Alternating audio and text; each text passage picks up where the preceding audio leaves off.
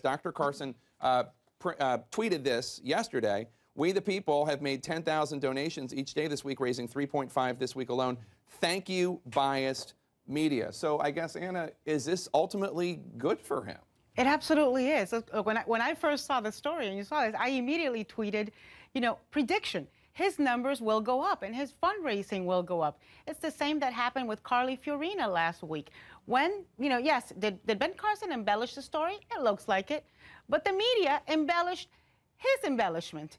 And Politico did. The Politico story said that he had admitted fabricating, and he had never admitted fabricating. So when the media fabricates over a fabrication, believe you me, his base is going to focus on that, not on his fabrication. He all of a sudden becomes the hero. It's definitely true that the Republican, it's not just Republicans, the public doesn't like the media, and the public can rally around a candidate if they feel he or she is being unfairly picked on. Yeah, but I'm not sure this is unfair. And Ben Carson always likes to talk about the fact that Barack Obama didn't have to go through this vetting.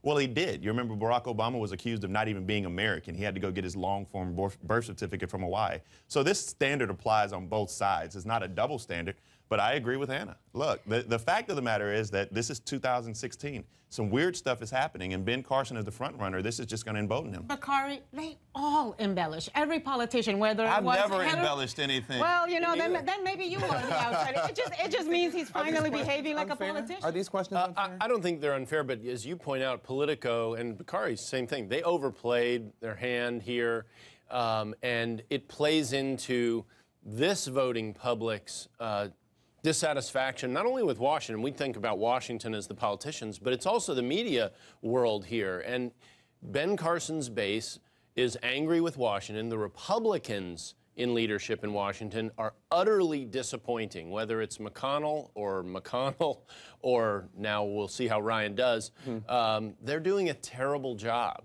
And Republican voters are absolutely infuriated. You add to that this mainstream media overplay on, really, even for people who don't come out and say, I'm a Carson person, he's a very likable candidate. Sure. He's a very respectable individual. And to see this kind of a overplayed attack really just fires them up more, and they're going to raise more money off it. Anna's right about that. Let's go inside what it's like to experience one of these, because Patti, you were on the Clinton campaign during her whole, I remember landing in Bosnia under gunfire thing, which was a horrible moment for her campaign because video came out, and she either embellished or remembered it incorrectly. Or lied. Or lied. Well, I said embellished. Is that not the same thing? It is not the same thing. Okay. First of all, what happened? And second of all, what's it like to go through that? Do you have to well, let's get the videotape, or is it immediately to the bunker, the media's attacking us, they're wrong, we're right? How do you go through it? Well, exactly. So I watched this and I'm like, what's with all the whining? You're running for president. You're running for the leader of the free world. Everyone is going to pour through what you've written, what you've said publicly. And it's not just the media, you guys are doing your job, but it's also teams of opposition research from other campaigns who are pouring through everything. Expect it and learn to deal with it. Hillary went through it, and you don't automatically go into a bunker. Well, what a lot of campaigns do is do a self-vet, right? They do a vetting process on themselves, and they look for any holes.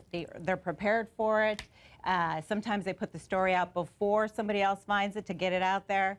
So I just find Ben Carson to be testy or to be unprepared.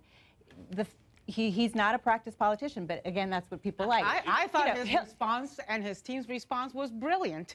His base wants to see him testy with the mainstream media. But it's going to continue. This is a gift, manna from heaven for Ben Carson. He should have also expected this, because his whole candidacy is built upon gifted hands. I mean, this man's legacy. His autobiography. Yeah, I mean, everybody has read Gifted Hands or watched the movie with Cuba Gooding Jr.